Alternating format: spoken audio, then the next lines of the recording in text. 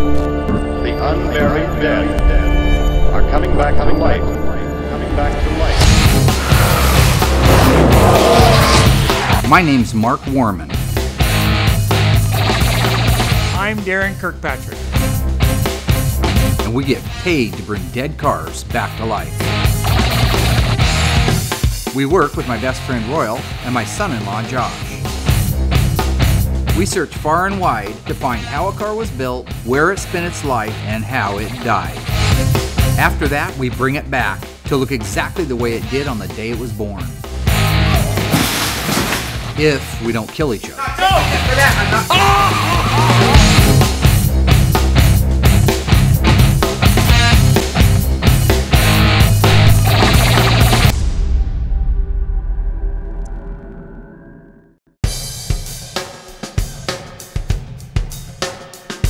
We do everything. We do everything. You do nothing. We do it all. And everybody's talking about it. We prepare and do everything, and you just come out and put it together, and you get all the glory. Everybody says the same thing. I could do all of it by myself. But you know what? You want to? How long would it I don't take? want to. Yeah, be careful. How long would it take you? I'm mature enough to realize I can't do it all by myself. So right now the guys are kind of ticked off because I spend a lot of time up in the office. What I got to get across to them is that because I'm in the office doesn't mean I'm not working. You know, once again, now he's got Now more- where are you going? now he's got You know more exactly for us where to I'm do. going. The counseling on him is not working. It's not working. You want a job? Here's your job. What is it? You're going to help me. What Because what did I tell you about working on a car? What did I tell you 1,000 times about working on a car? There's more to a car than just a wrench. Yes, there's more to work. Well, another word we like to use in there. We like to group words together. There's more to working on a car than using just a wrench. Yeah, you use your brain. You research them. Because we can't go forward if we don't know what happened. We don't know if we don't know that the car might have got a dealer installed accessory, right? Right. So I'm going to give you. What happened to your ears? Getting these guys to focus is borderline impossible. So maybe if I give them their own cars with their own VIN numbers, their own history to search out, they can report back to me something intelligible with any luck at all, and maybe begin to learn the importance of what I do in the office. That's your car, okay? I want you to learn everything there is to know about that car, both now, as in learn what options it has, okay? How it's built, where it was made. I want all those things, but then I'm gonna have you start doing the research on it. Okay. Because you guys say I'm up here all the time and you want me out there, I'm fine to be out there. But I can't follow who owned that car and when it was owned and where it was sold new at. I can't do all those things. It makes a huge difference in it. And why are you chiming in? I actually hate Daren. And you're always making fun of us. How do you expect us to get anything done? You can make fun Uncle of him for Fester. everything. I have limited knowledge. You know so what? just You give do me the have limited paperwork. knowledge, but I'd like you to have more knowledge. I'm going to give you the sunroof Challenger. Oh, That's actually nice of you. Yeah, since they made about 9 of them or so. Mark assigned me the sunroof car to track down the history on. The history is a part of the car, I understand that, but the research part is not real fun for me. You, 71 Cuda, you know the most about it. Rubble. My point is this, okay? It's real simple. I know you guys get all frustrated because I'm up there in the office doing nothing. But do you realize that just one phone call could lead to the original number matching motor? You should know that. You've been around here long enough to know that. So when I'm up there, I'm not just goofing around. I'm actually working. But I'm working with my brain. I'm not working with my hands. Though I can do that perfectly, as you can see right here. Okay. One of the very first things that I try to do when I acquire a car, if it does not already have the original motor and the original transmission, or what they dub numbers matching, I go on a hunt to try to find that. I find the original numbers matching motor and numbers matching transmission. I add 25% to the value of a car. That's worth taking the time and finding the original parts. Is it worth $16,000 and reuniting a car with its original motor that it left the assembly line with 40 years ago? Is it worth taking a few hours and backtracking it? Yes. Sure. Rest my case. The 1970 Plymouth Roadrunner is completely finished and is on our showroom floor waiting for the owner to come down and pick it up. The 1971 Plymouth Cuda 344-speed triple black Phantasm homage car is in the process of having the rest of the bodywork finished on it and ready to be turned over to me for final block sand and paint. The 1971 Dodge Charger RT 446-pack triple green car, one of my favorites, is waiting for the exhaust system to show up, carburetors, radiator, front and rear bumpers, and then we're ready to finish the assembly on it. Meanwhile, I still have to find somebody that can dip the 1971 Cuda 446 barrel 4-speed shaker hood car. And we're fortunate that we have a good client base and a lot of cars to work on. But while we're waiting for a lot of pieces of parts, this is going to be a great opportunity for me to take time, sit down with each one of the guys and explain to them and hopefully get it into their mind how important the history of these cars is, how important finding the original parts off of these cars is. So basically, I'm just going to give each guy his very own car and I'm going to cut them loose.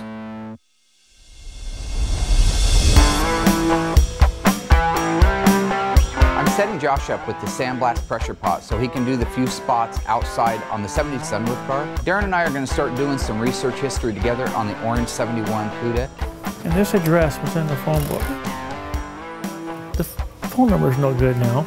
We're attempting to get a phone number for Greg Mickelson, who is a prior owner of the 71 Orange Cuda. We're sorry. Good, nice. Your call cannot be completed as dialed, or the number has been disconnected. Sorry, that listing again, please. Okay, Gregory Mickelson and Eugene. There That'd he be is, him. right there. That's him. See, Greg Mickelson has two mutual friends. Weird. Okay. What are the odds of that? Colette and Josh's mom. Uh-oh, a little bit of hanky-panky here. I wouldn't assume that automatically. No, I'm joking. It was a joke. Hey, Mom. Give me a call back. You said that you were headed down here. So I've been trying to get a hold of my mom for the past hour and a half. My mom apparently knows Greg. I don't know how. Nothing. I've tried calling, tried texting. She hasn't called back or text back or anything. Yeah. Wow, now you answer. I have a question for you. So we have a fan on the Graveyard Carz Facebook site. His name is Greg Mickelson. It's amazing. Not only was Greg Mickelson a fan on our Facebook page, but he was some kind of friend of Josh's mom's. So you actually know him really well, though. Yes, I do. I know him. He works out at, right now he works out at the Fall Creek Nursery out there. Yeah, I can, I'll Facebook him and see if I can get his phone number if you want. That would be great. Okay, cool. All right, thanks, Terry. Okay, talk to you later. Okay, bye. All right, thanks, Mom. Okay, bye, honey. Okay, bye. There's your small world for you. If you do anything stupid, I'm gonna kick your kidneys in, you fool. We're gonna go check out the crash site. It brings back mixed emotions. I start cutting the heck out of his motorcycle seat, and I don't see him for days after that.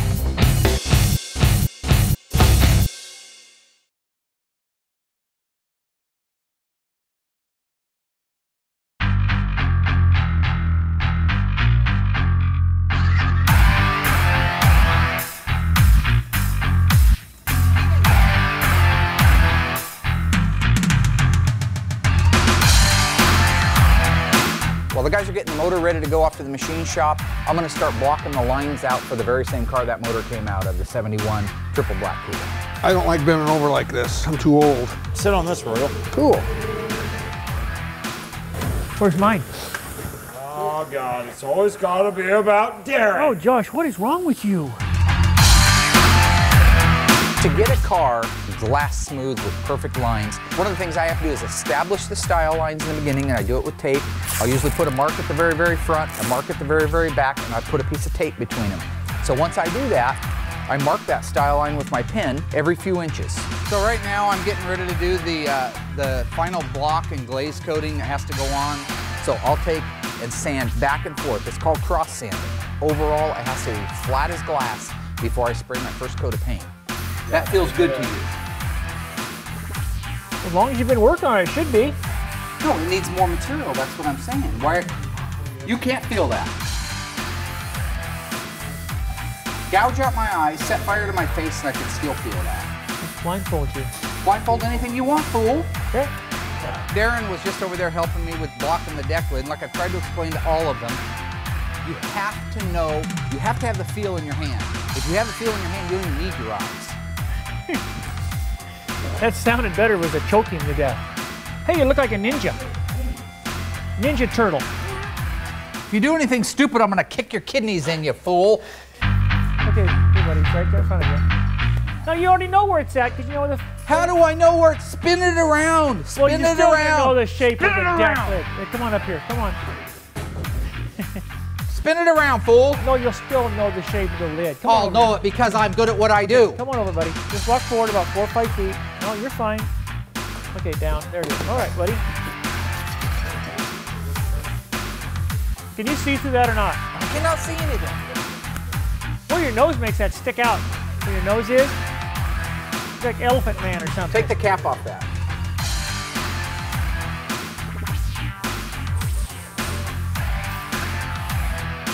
Get the f out.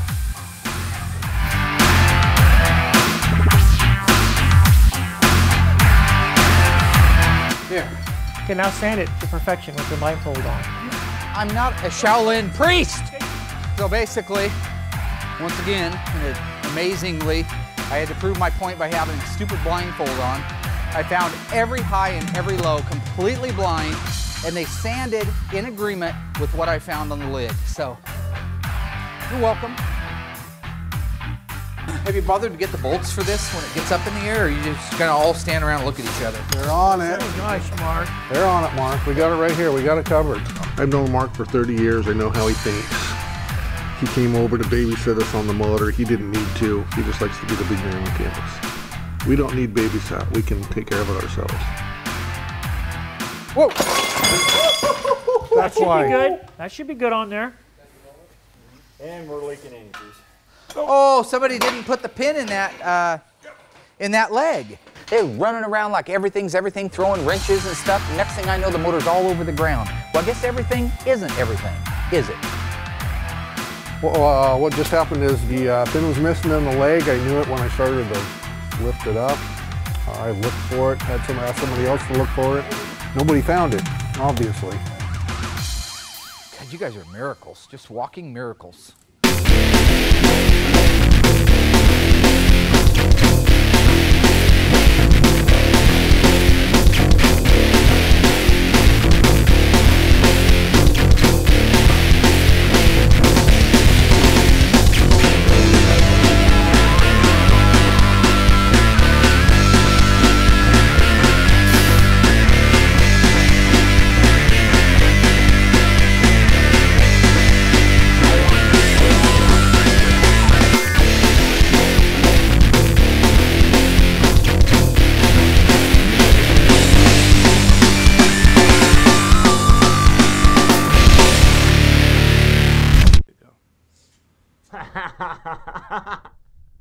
I've been in this room for probably about 20 minutes just sipping on my energy drink, and I feel great. So kind of playing the waiting game on Mark, you know, which is fine, but I kind of wish he'd hurry up at the same time. There's knowledge to be known. Something. I assigned Josh the 1971 green Charger RT 446 pack car. I want you to be able to report to me one cool thing. Okay. I mean, that'll make you a hero. I'll grab the phone. You just give me a second to answer. Okay. So there are 2 names and phone numbers on the outside of the jacket for the 71 Charger RT. Dave and Jim.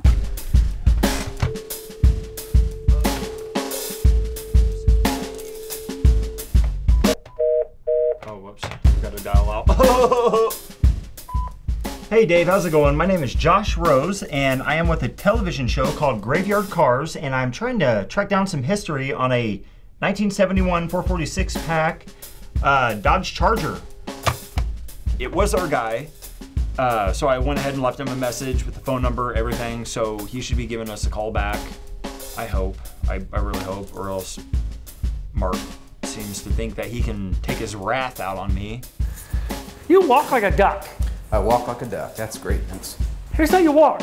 How do you walk? I walk like this? Yeah, pretty much. No, I don't. How would I ever get anywhere? I don't know. Look at my footprints. Why do you get so angry? I get mad because you do this horse crap every time. I don't walk like a duck. Look at my footprints. I'll just walk.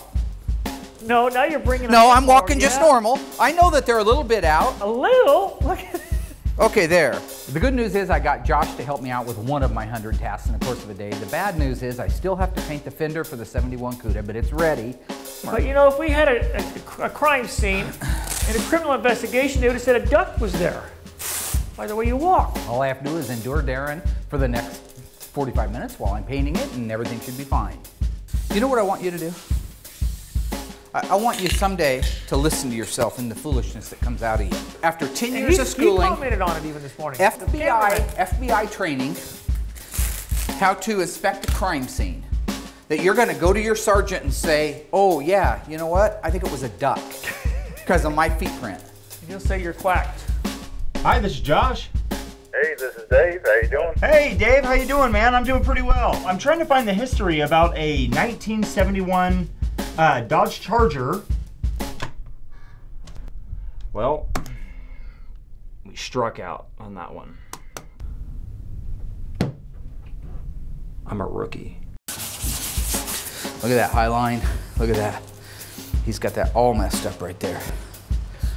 Somebody started out putting the tape on wrong. That tape line represents a body line, and they did not have the body line on the right place on the fender.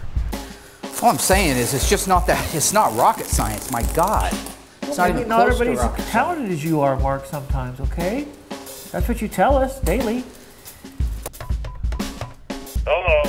Hi, is there a Jim available? This is him. Hey Jim, how you doing? My name's Josh and I work for a company called Graveyard Carz. Well, I'm trying to find some history about a 1971 Dodge Charger, 446 pack, dark green. Oh, right. I'm actually just trying to find out as much history about it as I possibly can. Did you personally own the car yourself? Yeah, I bought it off a guy. I don't think I even have his name. He pretty much didn't remember anything about it. He remembers the car exactly, and you probably wouldn't know anything about the original motor or the transmission at all. No, that stuff is long gone. Okay. Do you have any pictures by any chance of this vehicle? You know, I might have one side shot of it. Oh, excellent. Is there any way that maybe we can get a copy of it? Let me get a pen and paper so I can get your email. I'll send you a copy. Okay, yeah, that'd be marvelous. He said that he had maybe one picture he had saved to the computer, so I'm gonna go ahead and tell Mark about that.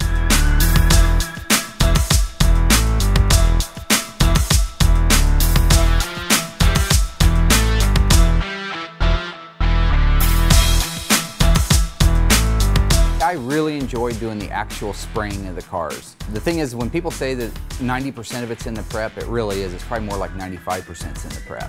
So it's just great to be able to finally get to the point where you can hold the paint gun in your hand and lay out that sheet of glass that you've been telling everybody you're going to do for the last 2 months. You're going to find out what life was like on 14th Street. Once you start making phone calls, the odds of finding something out are going to increase by like a factor of 10. We're going to go check out the crash site. It brings back mixed emotions.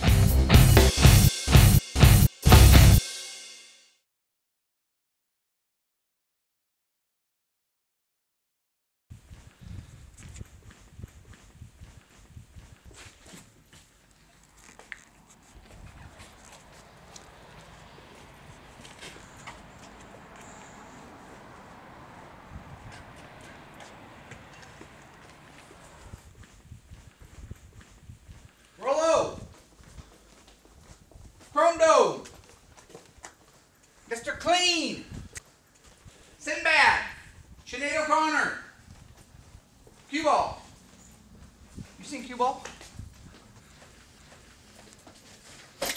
Chromium dioxide!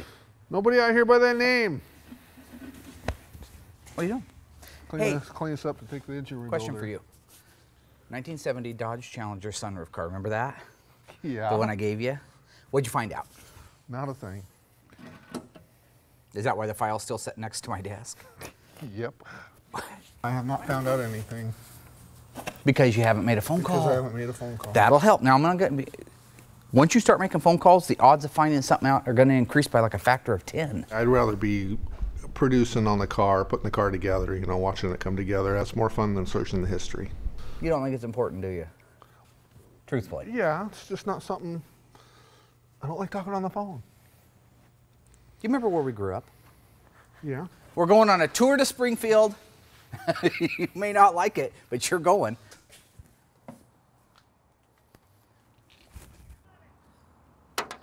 We're looking for you, fool. We're going on a tour to Springfield.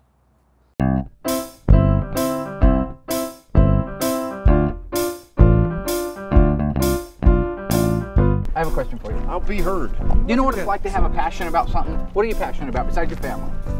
Like what video? I know you're into video games. I love video games. I love music. I have a passion for good music. Okay, but you haven't got an ounce of talent in your body. Tell me about something you could be talented at.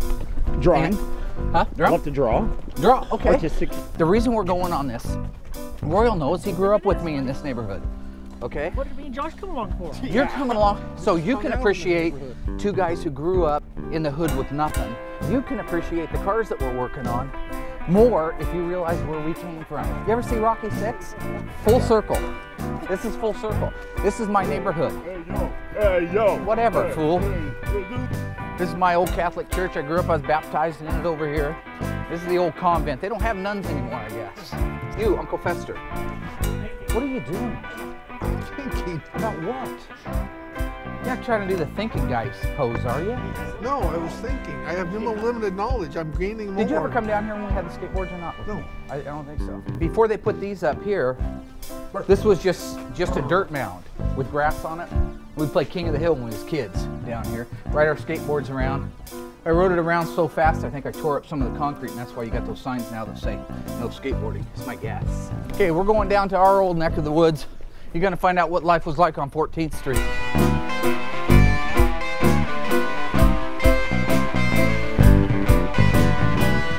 Hello. They must not know who's walking across the street. If they did, they'd be swerving trying to hit you. Probably worked on one of their cars. Oh boy.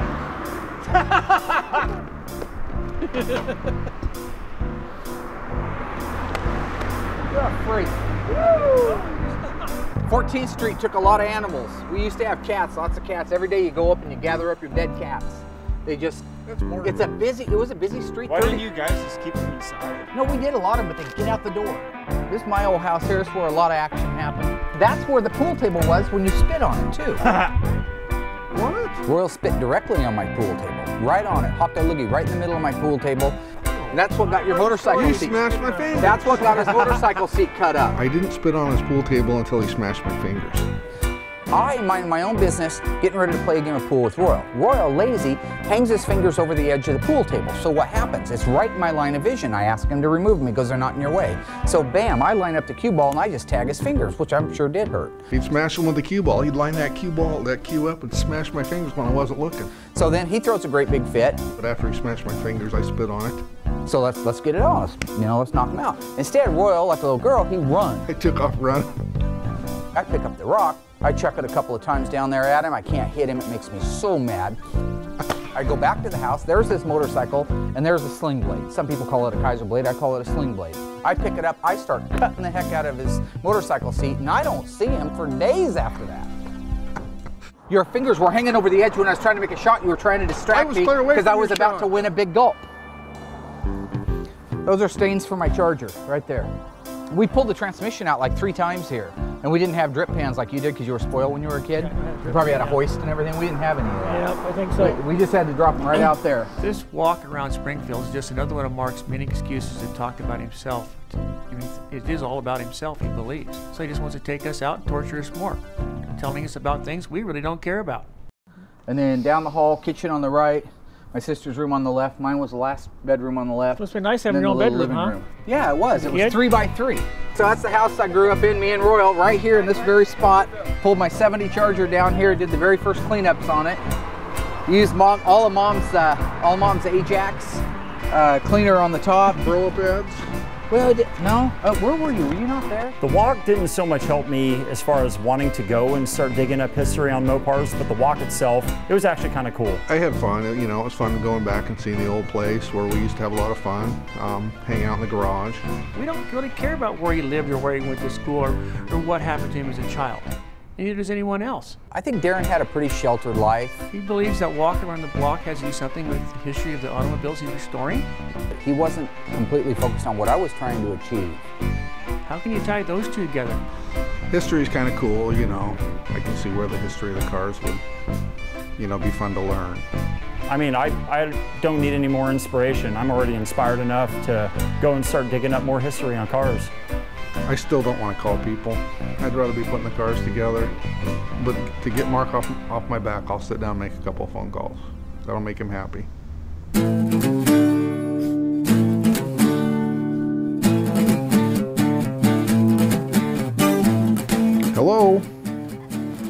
Hi, I'm Royal with Graveyard Carz. Have you seen this on TV yet? I'm just calling to see if you or anyone you know knew about a 70 Challenger with the sunroof. I'm just looking for some information on it. If you could call me back at this number, I'd appreciate it. Thanks.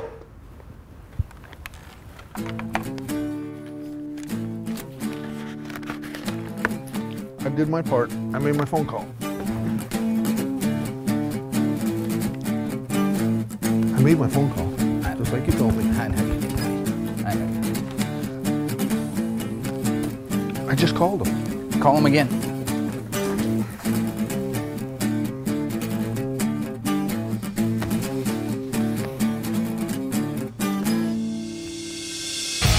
I believe parts of what he said happened.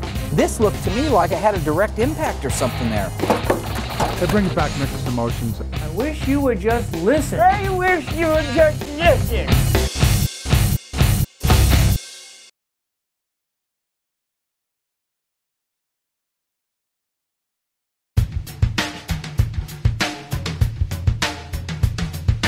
Hello?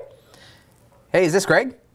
This is. Hey, Greg. We finally got the telephone number for Greg Mickelson, who used to own our beloved 71 Cuda 446 barrel orange car. So can I pick your brain a little bit on that car? Sure. Working on these cars means history.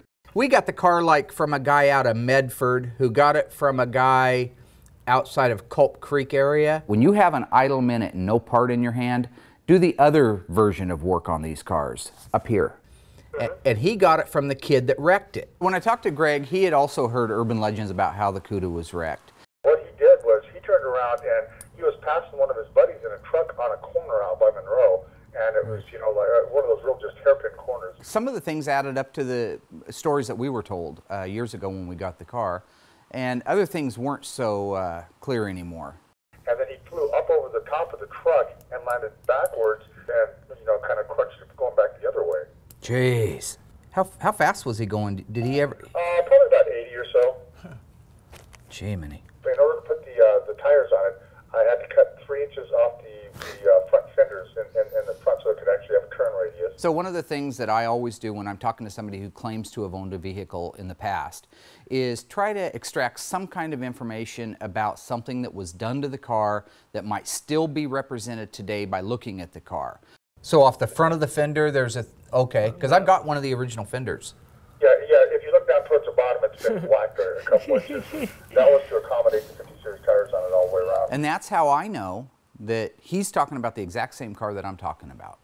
Yeah, and it also had for the 4-speed, it had a console with a pistol grip shifter in it. It had the console? The data plate for the 71 Cuda shows clearly that the car was not built from the factory with a console in it. Someone might have added it later. I really had a nice time talking with Greg. I asked him if next time he's in Springfield, if he wants to come by, show him the old graveyard, show him all the cars, show him his old car. Like I said, I'd love to drop by there. It sounds pretty cool. See if it looks any different than when he owned it last. Nice guy. Knows more about Mopars than you do. No, he doesn't. He sure did. He sure doesn't. Well, he sure did. A couple things that I thought were weird. He says it had a console, but you know what console brackets look like, right? Yeah. One of the things that Greg remembered about the Cuda when he had it was that it had a console, which is interesting because there's no C16 code on the fender tag to support that. The console could have been added by someone, but there was no brackets put on the floor. Therefore, if it was added, it was not added correctly. There's no sign that they were ever in there. The console bracket is very prominent, it's welded to the floor, and it's not there. It didn't have a factory console. The data plate would have called that out? It would have. It would have been a C16. Now, one thing he said in that was that he put those big TA50s on it, which everybody did. The TA50 was a really wide tire. It was made by BF Goodrich. It was called the BF Goodrich TA Radial. We just cut it down to TA50s or TA60s. A lot of the guys that wanted the big wide tires on the front had to cut a piece of the fender off so that on a turn, the tire would clear the fender. He said he cut that fender. And there you go. Greg says that this thing went over and hit into a ditch and then somehow flipped up or something. The most confusing part for me, because I've really analyzed the stories of the original crash, was Greg's version of it. And then this truck went under it and it clamps and it rolls back down on its wheels into the embankment in the back. The guy that wrecked the car said he went out around on the left-hand side to pass the truck as it got straight. That's when he oversteered, lost control, hit an embankment on the right-hand side, got shot across the road to the left-hand side, hit an embankment, and ended up laying dead in the middle of the highway. I believe parts of what he said happened, truly did happen, but there's evidence that exists on the car now that do not support everything he said that happened. Look at this. Doesn't that look like it went sideways into a pole or a tree? That's the kind point. of impact you get from that, yeah. That's my point exactly. Mark is going to send Josh and I out to the crash site again to see if we can find out any more clues as to how the accident actually occurred. So this is the right fender. It could be anywhere. If he went around backwards, it could be on the opposite side of the road. We're going to look for a pole and or a tree and or a post that the car might have actually come into contact with back when it was wrecked back in the 80s. I want to know if there's a pole anywhere there that would do that damage.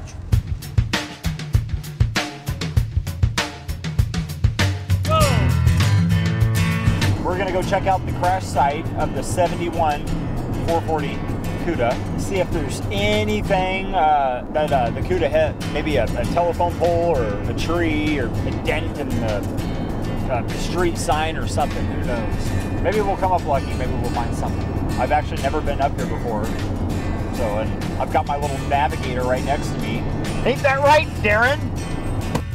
Wake up!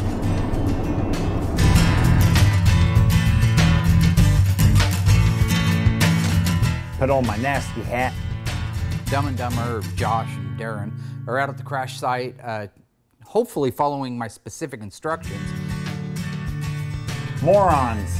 Look at fender and compare it to any trees or poles. I wish I could have done this myself, but I'm busy.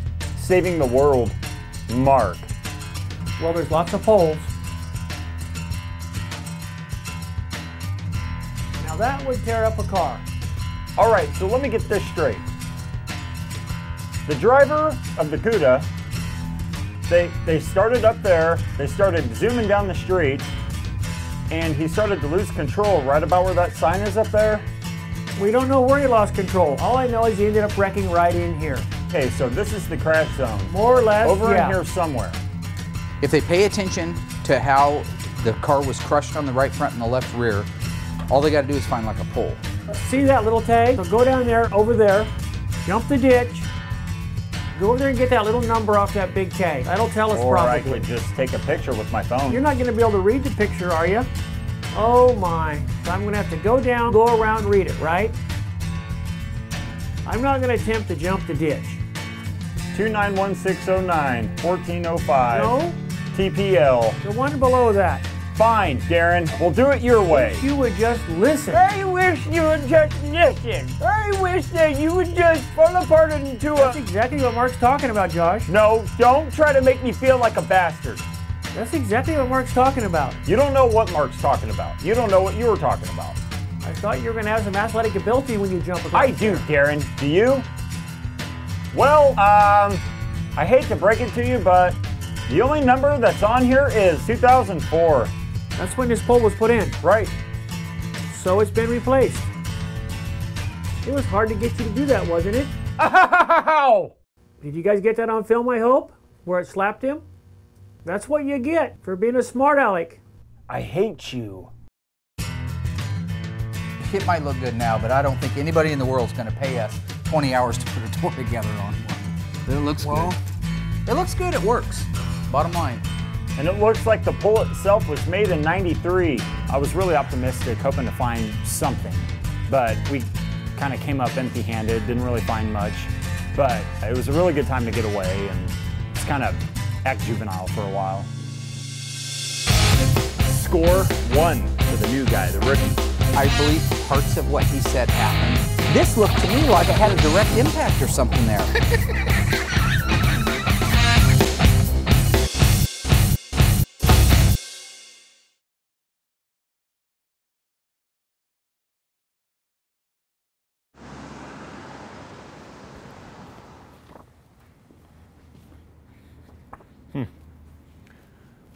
Very nice. Well, I got in touch with Jeff, and he sent me a picture of the 71 Charger 446 pack.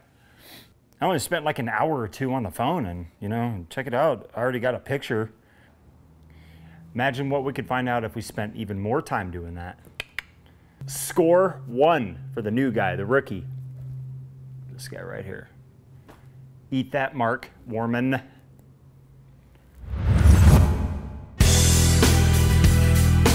You know, I thought this thing was long gone. Does it look any worse than when you owned it? Yeah, it looks a lot worse. My name is Greg Mickelson. I owned the car from the late 70s to the early 80s. I was the last owner to have the car that didn't crash it. You actually had it for a while.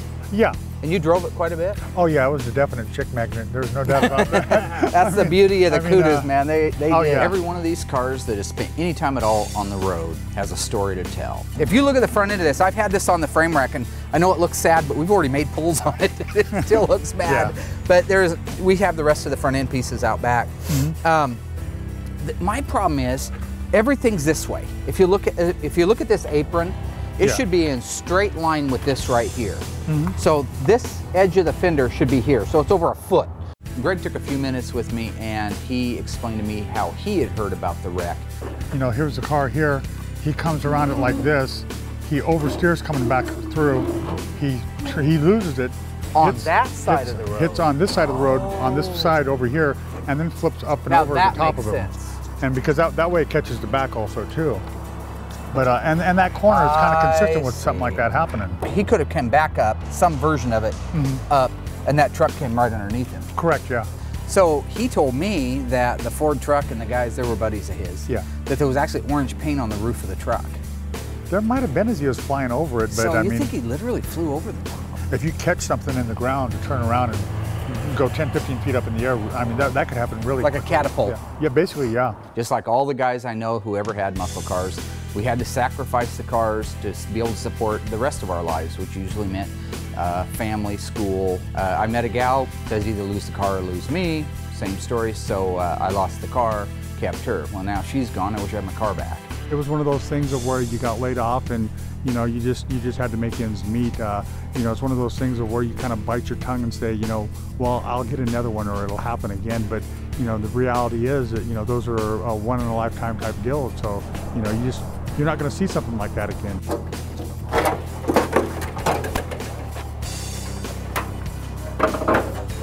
So that is where you cut it right here. I figured, okay, it's stable enough, I can cut it and get away with running the 50s on it, and it makes it like a slot car, so you know you can stick it in a corner and it just holds really well. You had it in the late 70s, 318 in it, yeah. 440's gone. Yeah. Can you even remember back thinking to yourself, where was it? Either where was it, or you heard a story of where it was, anything at all? I had heard that it had been blown, so. Oh. You can talk to like kids today about, you know, old cars. They have no concept. It was awesome talking with Greg and hearing about his old Mopar stories and just getting to talk about Mopars with him in general. To bring back old Detroit muscle, I mean, it's just like, you know, that's something they've got to hear, see, and experience. You know, I mean, it's just, you can't really describe it. It's just something that you learn, you know, something that you feel. So seeing the car in the shape it's in now, it's kind of, it brings back mixed emotions. You know, I really didn't want to sell the car at the time. You know, the economy was even worse than it is now. I'm kind of excited about seeing it when it gets done. You know, that's the cool thing. Yeah. You could just tell by the way that he looked at it. He really loved that car.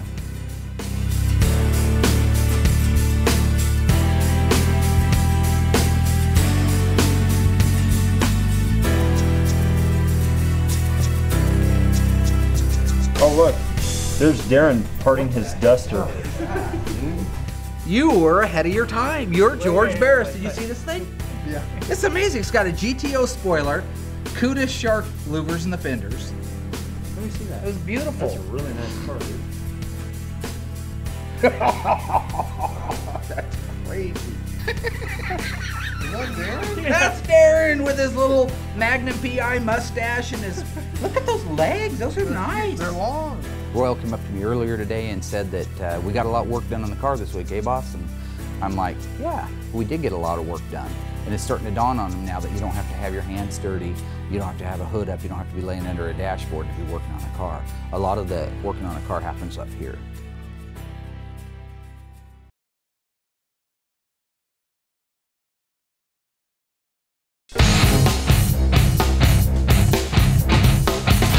Things are going well at Graveyard Carz. Finally, I got it through your guys' simple minds that history on a vehicle is very important, and that sometimes when you go back in history, it allows you to be able to go forward into the future. Does that make sense to you now? No. And with any luck at all, maybe you guys learned a little something about where I came from. I mean, I know that in your lives, most of y'all pretty much had silver spoons, and it's probably a real culture shock for you to go on my old stomping grounds. You know, growing up in the hood, having your face kicked in every day, looking forward to it, scheduling people. But that's what sculptured me into the human being that you see before you right now. It boosted Mark's ego. Didn't boost anything. What the point of it was is that you guys finally, for the first time, learned how important the history of a vehicle is. That knowing where a person like myself, one of the greatest Mopar restoration technicians the world's ever known, where did I go? Where did I walk? What does that have to do with the car restoration? It has to do with the fact that you can look back to a carport that once housed a 70 Charger, one of the fastest ones in town, I might add. Yeah, we got Royal motivated, so motivated that he actually picked up the phone and dialed one phone number and hung up. So that's huge for Royal, that's huge. Didn't you leave a message? I don't know if he left a message. I just don't understand. Anyway, Josh, not only did he find one of the original owners of the 1971 Dodge Charger 446 back, but he actually got a photo of it before, way back in the 70s. What do you mean, oh nice, you've seen the photo. Met with one of the original owners of the 1971 Cuda 446 barrel. Owned it back in the 70s. That 80s. No, he owned it in the 70s. It was wrecked in 1980. Why would we interview a guy who says he drove a car in the 80s when it was wrecked before that? I thought the title was he said driving it around on the back of a tow truck? The 80s, so I really thought. This is why you got to walk along.